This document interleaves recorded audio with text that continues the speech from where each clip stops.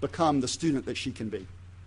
Great. It's a pleasure to be here, and I've enjoyed listening to Michael this morning, because I wanted to jump up and cheer, because I felt like what he was saying is exactly what I'm seeing and what I'm a part of and what I'm helping to accomplish. I want to first say that it's a team that is making this sort of stuff possible for students like Kaylee and other students in our school system, where we're really promoting project learning.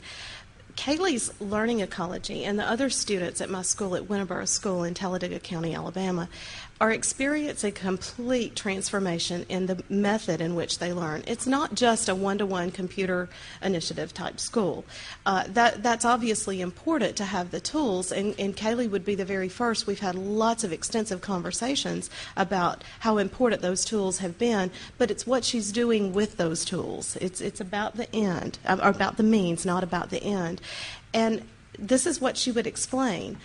When I have authentic work that I have to complete because I care about what I'm trying to do, and it demonstrates my brains, my skill, and who I am, and I'm demonstrating it to an outside audience, not just my teacher, but to someone else, I want to know what I'm talking about. I want to know everything about every single detail in a project. And this is what she would tell me. I learned to learn. I read, I explored, I researched, and I had a team of people. And I love that you mentioned the teacher job has to change. Yes, because you have mentors, people that understand what it is she's doing, because her project might not be exactly like other students' projects. So she needs a mentor to understand her, a team of teachers that are working together, and we do team teaching. We teach courses in context together, not an English teacher talk 15 minutes about English, and then the history teacher talks 15 minutes about history. It's a together proposition about the content that we need to teach, but we do that. The master teachers that really understand that and are pulled in, as well as that teacherpreneur that understands there is something different that has to take place in Kaylee's learning in order to get her to that end, and they design it for her. She doesn't have an IEP, but she really, really did have an IEP over a course of a year. She didn't take an online course to bump her ACT score up. She tells you, I learned it because of the new style of learning, or I made the growth because of the way I have to learn now. And that makes all the difference in terms of her learning ecology. That transforms the teacher's ecology as well, because when we have to serve a student from that type of perspective, then what we do on a day-to-day basis has to change as well. Terrific.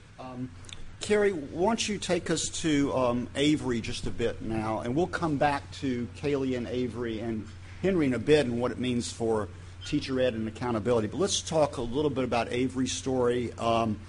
As you work in inner city Chicago to help teachers and kids, help kids get on what you call a path to self-regulation, and how the interplay of technology, but also what the real hard work of face-to-face teaching is going to be even 20 years from now. So early on in our conversations on this project, I kept being sort of the voice in the room about the importance, not necessarily, yes, of brick and mortar, but also of the very important space that brick and mortar schools have for the relationships that exist between teachers and students.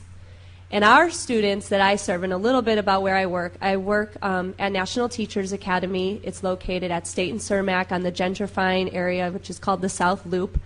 My school was actually built as a result of one of the housing project buildings, part of the Harold Ickes homes, being torn down to make way for that school.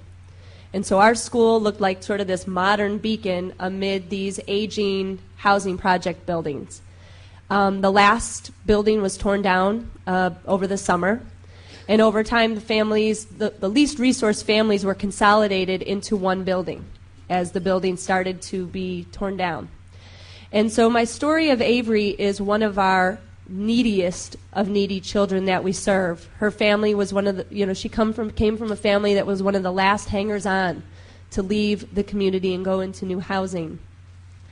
And in our work with our resident teachers at National Teachers Academy in the organization, in AUSL, we talk a lot about supporting our students and developing relationships that are professional but rooted in care. Because for many of our students, they will do because we care. And if they sense we don't care, they will not do.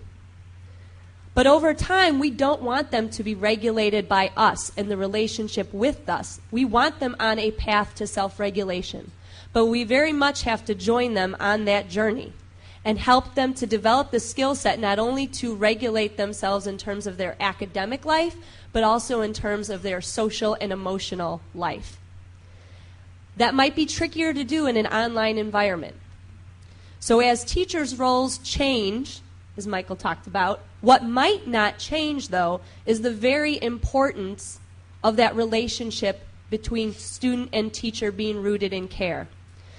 And it's very important that Avery has teachers in the building who know that her mother got in a fight with another parent over the weekend, and that happened, and that's impacting and affecting how Avery's walking into the classroom on Monday. Someone needs to know that so they can help her think through that, because that is difficult for a 10-year-old child to work through on their own, especially one who has walking in the door is a bit, quote-unquote, behind. So part of our training with residents is, yes, you have to have these professional relationships rooted in care.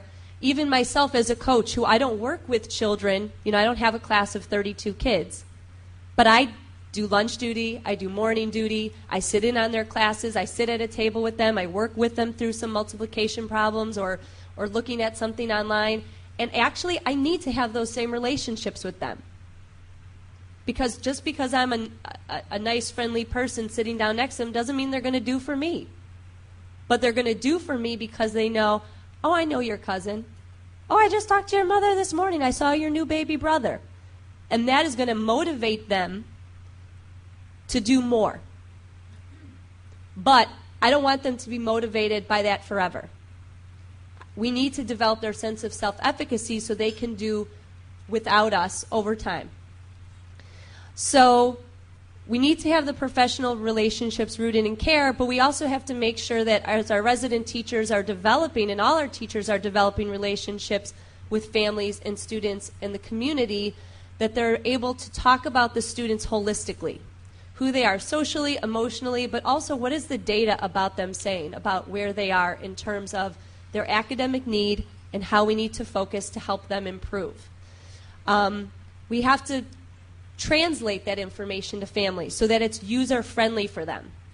And then it puts us on the hook for meeting the children's needs where they're at, which sort of segues into Jose, who's going to talk about Henry, and how not one teacher can meet the needs of Henry, but how it takes a team of teachers to meet the needs of Henry. Go for it. Okay. Hello, everyone. Really quickly, I guess I really want to talk about Henry in the sense of the sort of trend that we have now in this country, and that is we have a lot of English language learners coming into our country, and there's a little dearth of people who can actually affect change for a student like Henry. Let's posit that Henry speaks Haitian Creole, and he comes into a school. Right now, at this point, if he came into a school, the first thing that would happen is if he came from a different country, he'd maybe get a test, a quick assessment, and then he'd be thrown into a classroom, and we wouldn't necessarily know what the skills are that he has, how literate he may be in his own language. We may not know anything about him. What I posit is that we should probably have a system in which the minute that he walks into that door, the teacher has at least a good 75% amount of knowledge about the student before he or she walks in. And the reason I say that is the following. I feel like when it comes to schools, we need to go back to having schools that are ingrained from the community. It comes from looking at the neighborhood and saying to ourselves, all right, what does this community really need?